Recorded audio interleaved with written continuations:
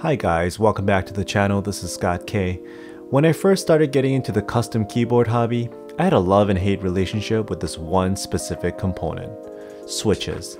I love the fact that there were so many options and each switch had a different characteristic in terms of sound and feel. Then I realized to get the most out of these, you had to lube and film them for hours. As you jump into this tedious task, you discover there are just so many different types of lube and methods and brushes and film, and the list just goes on and on. But the end result, it was so worth it. Listen to the difference between a stock switch versus a lubed and filmed one.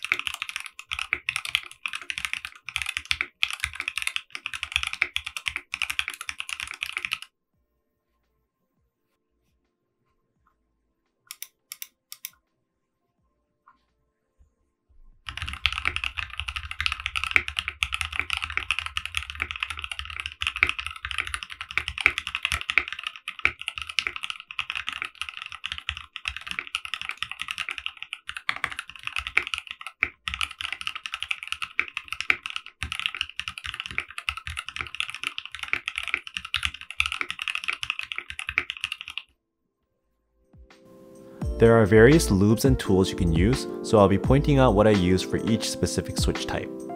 Today, I'll be lubing 4 types of popular switches, starting with the tactile switch, then moving on to the linear switch, a silent type switch, and finally the box variant, which is very unique in terms of structure and requires a different lubing method. Let's get started with the ever popular tactile switch. For tactile switches, I prefer to use Krytox 204, which is less viscous than its 205 grade 0 sibling. For the brush, I go with the thinner one, typically size 0 or 00 for better control around surfaces that you want to avoid, like the stem legs. Start by opening up the switch. When you're preparing to open hundreds of switches, it's always good to have a reliable switch opener. The one I'm using is the aluminum version from KBD Fans. Once you separate the top housing from the bottom, lift up and remove the top to expose the stem and the spring inside. For these MX style switches, I typically don't do much with the top housing.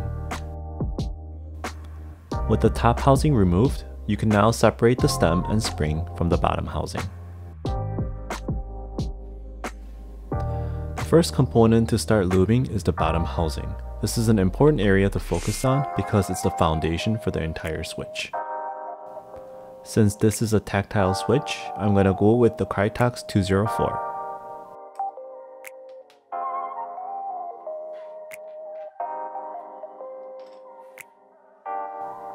You start by taking a small seed-sized amount of lube on your brush. It should look like this. I like to use the top lid of the lube jar to spread the lube evenly onto the brush. It helps you to not load it too much. The rule of thumb is that less is more. You don't want to see any white lumps of lube on your brush. A nice even coat of lube is sufficient, and your brush should look shiny without looking white.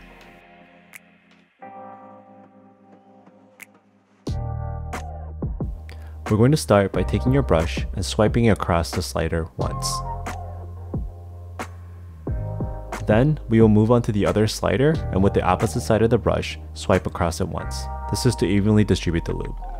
Then I take the brush and swipe 3 times for each slider to coat it evenly with the lube. Make sure you get the center and the little sides.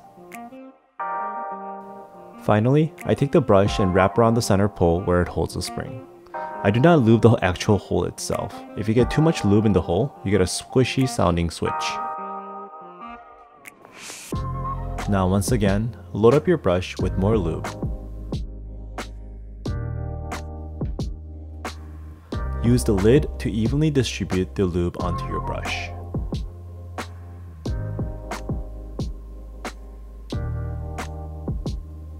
If you get too much on your brush, use the edge of the lid to scrape some off. Now we move on to the stem. You could lube the stem by holding onto the end with your fingers like this. If you have a prong tool, it really helps to hold the stem snug and stable during this process.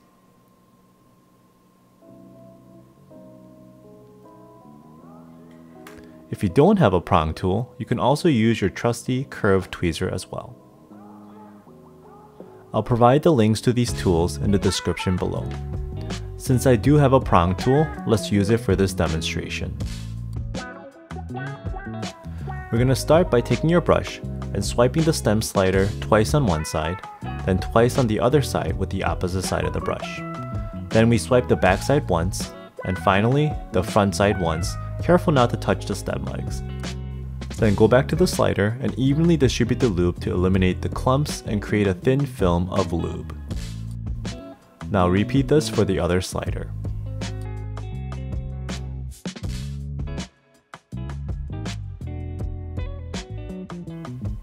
Also evenly distribute the lube for the back side of the stem. Remember to get the skinny extensions on the bottom as well. Finally, lube the front of the slider. Since this is a tactile switch, I'm avoiding lubing the legs to maximize the tactility. This is entirely up to you, but the only tactile switch that I lube the legs is for the Glorious Panda, and that's for another reason that I point out in a separate video. Now you're done with the stem. Now time for the spring. Use your angled tweezer to help hold on to the spring. The idea is to use a little bit of lube and coat the ends of the spring to avoid ping. I typically don't add any more lube because I feel there's enough already left on the brush to accomplish this task.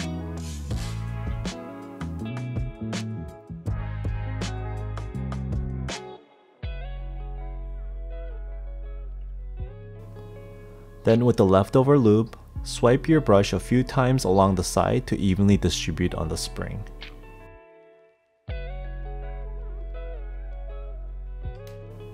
Once complete, grab your lubed lower housing.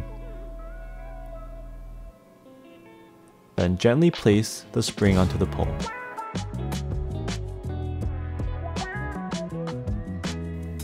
If you plan to film the switch, which I strongly recommend for most switches, this is the time to do so. Once again, an angled tweezer comes in real handy to help you place the film onto the lower housing of the switch.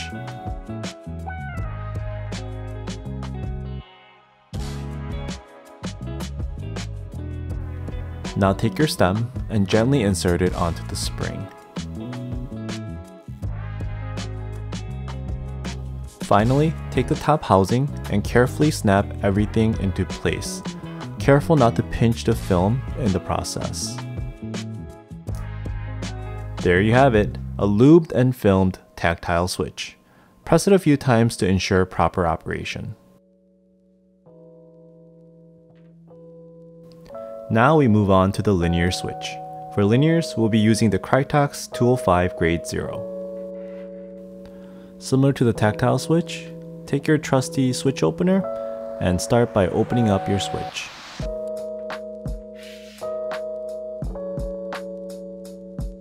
Once you have the top and bottom housing separated, gently lift up the top to expose the stem as well as the spring. Once again, we're not doing too much with the top housing. Remove the stem and the spring from the lower housing.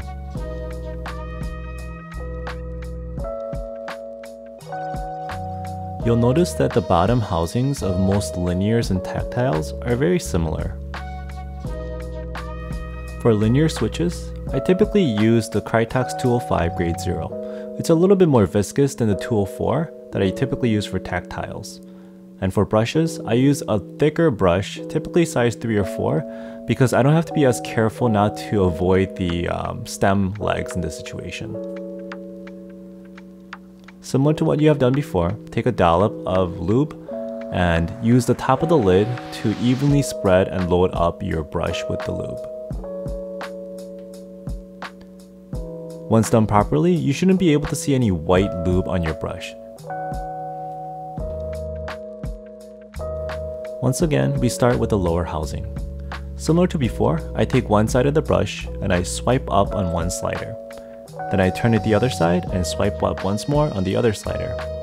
Then similar to the tactile, I go a couple different times across the slider to evenly distribute the lube.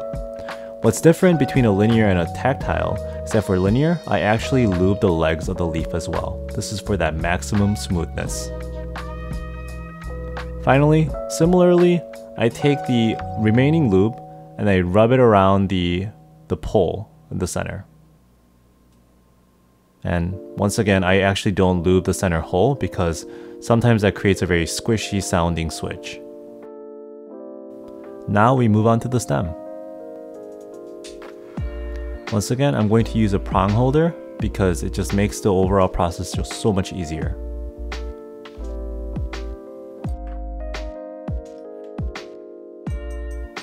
Now we gotta re-up on the lube. Take a little bit on your brush like this, and once again, use the top lid to help you evenly distribute.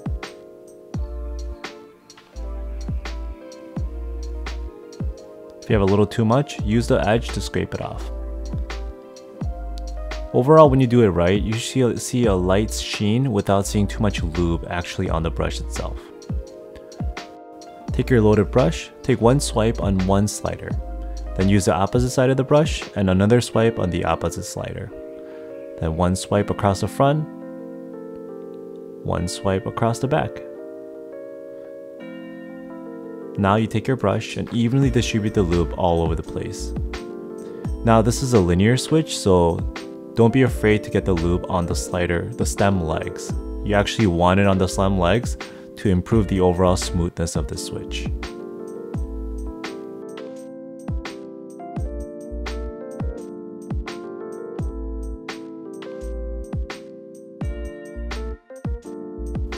Finally, finish it off with the back side of the stem, evenly distributing the lube, making sure to get the little extensions on the bottom as well. Now the stem is complete. Finally, the process with the spring is very similar to what you have done already for the tactile. Use your trusty angled tweezer like this, and then get some lube, apply it to the ends, and then along the entire length of the spring to get a nice even coating. You don't have to have too much lube here, it's just enough so that you could eliminate the ping that you typically get from springs. This process is fine for individual switches like this, but when you're doing mass hundreds of switches, I have another method that really helps to speed up this process, and I'm going to cover that at the end of all this after we pass all the different switch lubing tutorials. Now take your lube bottom housing, take your spring, and gently place it on the center pole. If you're planning to film your switch, which I strongly recommend, this is the time to do so. Take your trusty angled tweezer and gently place your film onto the lower housing.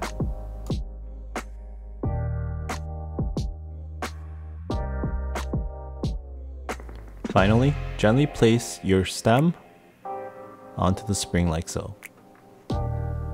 Then finally, you get your top housing and gently place it over and snap the whole entire thing back into place. There you have it. You have a filmed and lubed linear switch. Test it a few times to make sure it's operating properly. Now we move on to the silent switch. This is a tactile variant, so I'm going to be using the Krytox 204. Same process here. You take your switch opener, take your switch, and you separate the top and bottom housing by pressing it down. Once you have the two separated, gently pry the top housing off the bottom housing, and you expose the stem and the spring. We're not doing too much with the top housing once again.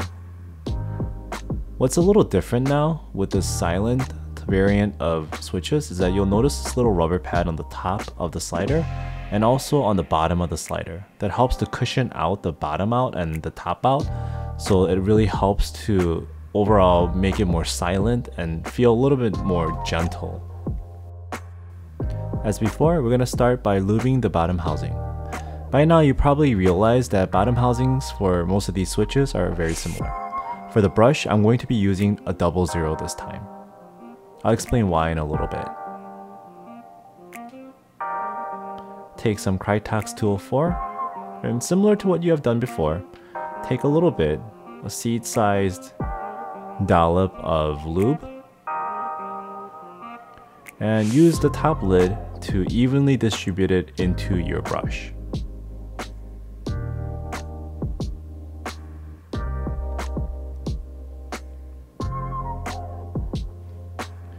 In this situation, your brush looks white, so you have a little too much lube here. So when you do have that situation, then use the edge of the lid to scrape some off. Now you're good to go. The process of lubing the lower housing is actually the same. One swipe along one slider, another swipe along the other slider, and then 3 times on one side, 3 times on the other side. Make sure you get the center, the left, and the right. Then with the remaining lube, gently go around the center pole. You're good to go.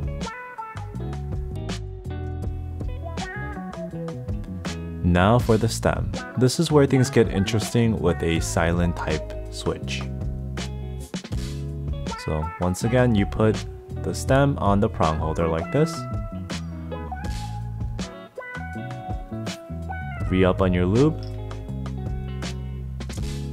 Very similar process. Take a little bit of lube, use the top of the lid, and evenly distribute it through your brush.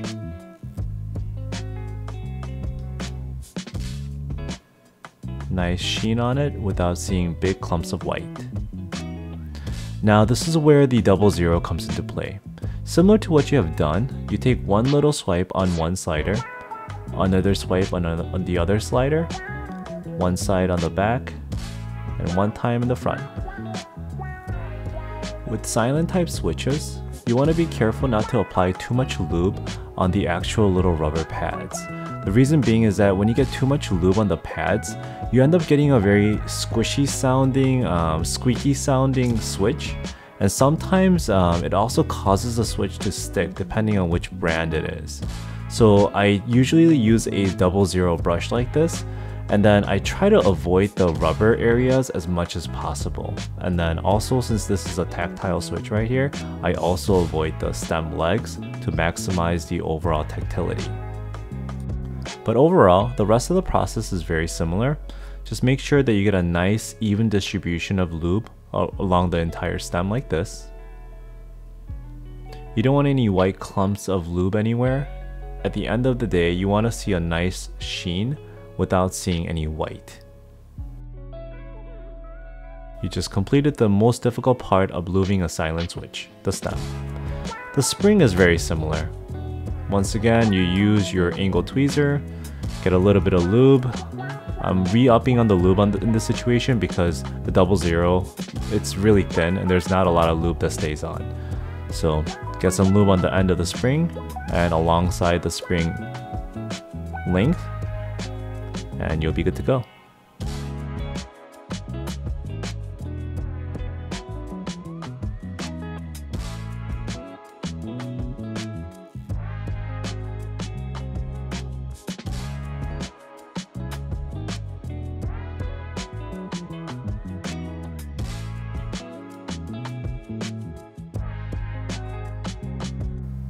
Now grab your lubed lower housing, gently place your spring into the center pole.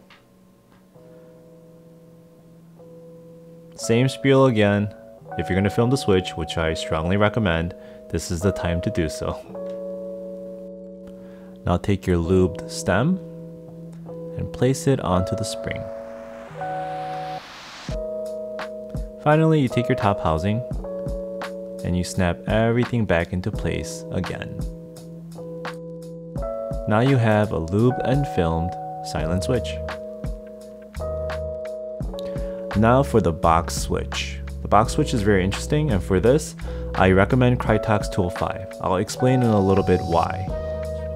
But overall, the process is very similar. Take your switch opener, This time you're going to use the opposite side, the Kale switch opener side.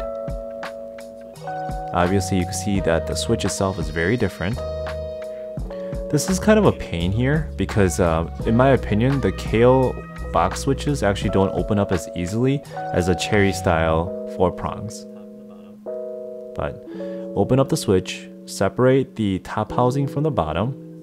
Immediately you can see the difference between the overall construction. For box switches, you're actually going to be focusing on the top housing. You can see right here the bottom housing, the spring, and the stem assembly.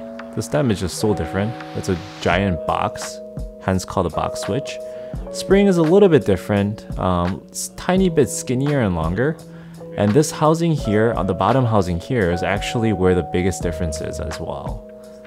You don't have a leaf per se, you have this little green switch. This is actually the actuator for the box switch. And you'll also notice this little slot. The box switches are actually water resistant or liquid resistant, and it's designed to just have the liquid flow out of the slot. It causes a problem for lubing because guess what happens to the lube? It eventually oozes out of that slot as well. That's the reason why I recommend a thicker type of lube like Krytox 205. We start by taking the top housing in this situation, and this is where we're going to be putting a lot of focus. As you can see, the shape is so different. And you'll also notice the overall slider carrier is actually built into the top housing instead of the lower housing as you see with other typical cherry switches. Similar in terms of lube, you take a little bit of 205 grade 0 this time. I'm going to be using a thicker number 3 or 4 brush that I use for the linear switch because this is actually also a linear switch as well. Same process here. Take some lube, use the top lid to evenly distribute. If you have a little too much, scrape it all along the edge. You're looking for that nice little sheen without seeing just like globs of lube.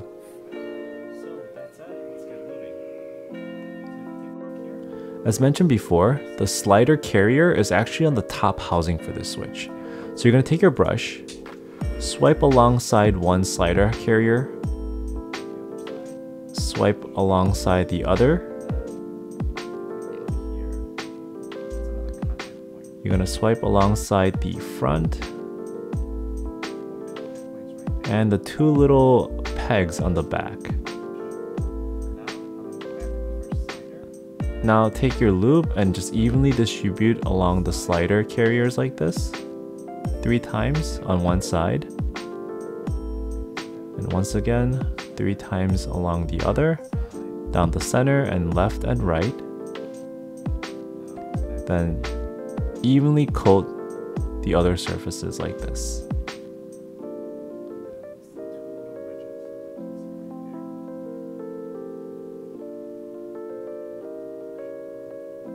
Now you're good to go. Without overdoing it. If you see white, you did too much. Now it's time to lube the stem. You'll notice that the stem is actually so different from the typical cherry switch. A lot more surface on here. And in this situation, the prong holder won't work. So I use my trusty angled tweezer like this. Then take some Krytox 205, load up your brush,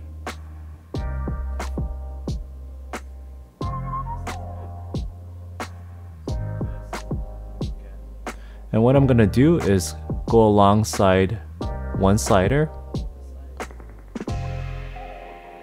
then the other, once alongside this lumpy surface, and finally the flat surface. That's to evenly distribute the lube. Then, as you have done with the other switches, evenly coat the surface, starting with the first slider, moving on to the other slider,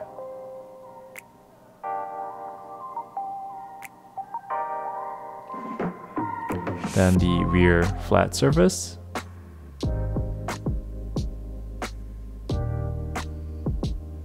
and then the front bumpy surface.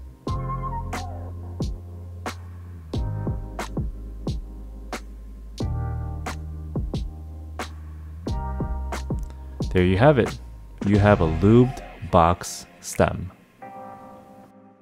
Like the other switches, once done properly, you'll notice that you get a nice little sheen on the surface. You're not going to see huge clumps of lube anywhere on this actual stem.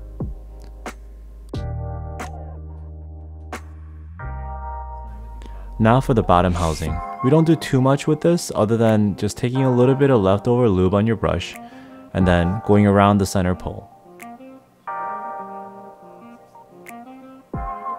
Finally, you take your lubed lower housing, then you take your spring. Similar method here. Take some lube up the ends of the spring, and then finally go along the side of the spring just to evenly distribute the spring itself so that you could eliminate the ping. Now gently place the spring onto the center pole. In this situation, for box switches, there are no film for it, but overall these KO box switches are pretty tight to start with. Take your stem, place it onto the spring like that, then you take your top housing and you'll notice that everything's lubed nice.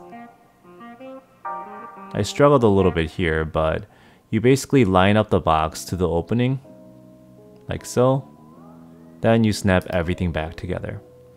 Now you have a lubed, not filmed, box switch. We just learned how to lube 4 different types of switches, starting with a tactile, then a linear, then a silent, and finally that weird and quirky box.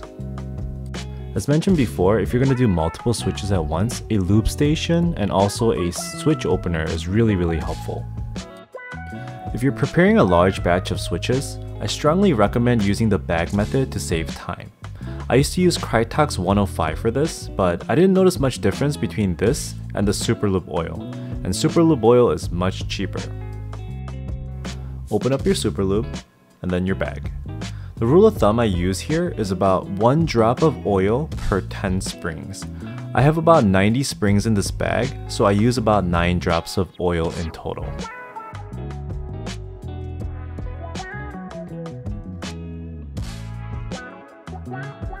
Now you close up your bag, except for the little end. Squeeze the end open, and now you blow some air into this. This helps to evenly distribute the oil and helps in this shaking process here. Just keep shaking the bag and just distribute the oil all over the place and make sure your spring is completely covered evenly as possible. This takes a little bit of time, but it's actually much easier to just bag lube it like this versus individually lubing each and every spring. And the end result is pretty much the same. There you have it. You pretty much just saved yourself at least 30 minutes to an hour. I hope this tutorial helps you achieve that perfectly lubed switch. If you enjoyed the video, please like and subscribe, and I'll have more content for you in the future. You're probably wondering, lubing makes the switch smoother, but what kind of impact does it have on sound? For that, I have here 3 of the same switches, but one that is stock, one that is lubed, and the other one that is lubed and filmed. Let's do a quick sound comparison.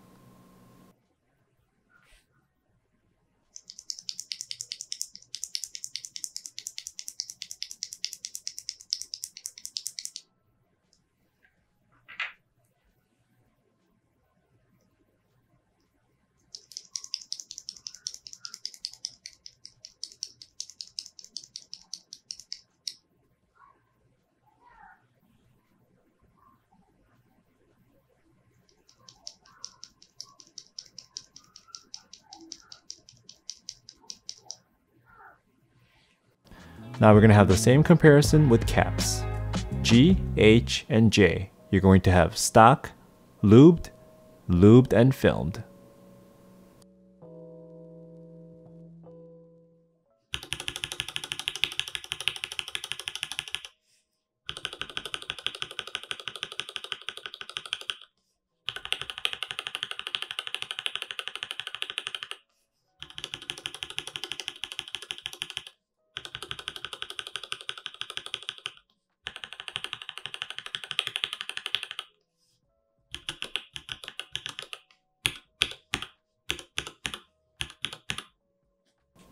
Finally, let's finish this off with a sound test video.